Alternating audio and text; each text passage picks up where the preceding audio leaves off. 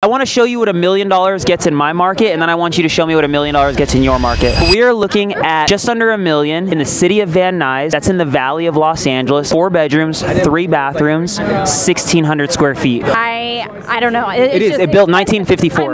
That's definitely not something you would be able to get. I mean, you would never pay that much in this market, like here in Dallas, for that size of a home. You're not impressed by that living room? Oh my Lanta. Kelly, what the F are we looking at? All right, I want to show you what you can get here in the Dallas area for just over $1 million. This is in Sunnyvale, and this is a 5-bedroom, 5-bath. It's 4,400 square feet. Even has a pool.